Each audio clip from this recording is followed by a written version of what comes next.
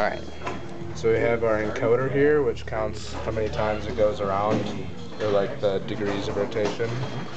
And the cable attaches to the wheel, and we press the first switch for the first length of cable, and it's programmed to go run for the amount of time it takes to wind it. So go. That other kid with like the flowing blonde hair. That must have been 2 feet, huh? Yep. Okay. So that was a 2-foot section. And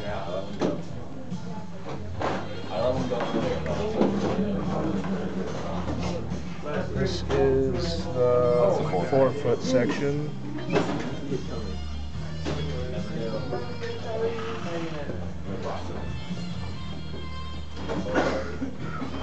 Attach it to the wheel, and then press. This is the 4-foot section? Yeah. Starts here. Be like here. So okay, so if the string is right here, then that's where the end should wind up when we're done. All right, let's see. So we press the second one.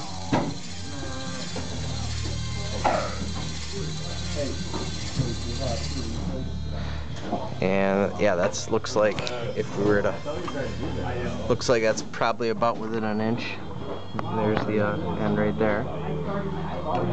And then we'll use the same piece to demonstrate the emergency stop. Put these right here. Open the lid, Clinky. I know, that's what I'm doing. So there's an emergency stop in case there was like an accident or something. So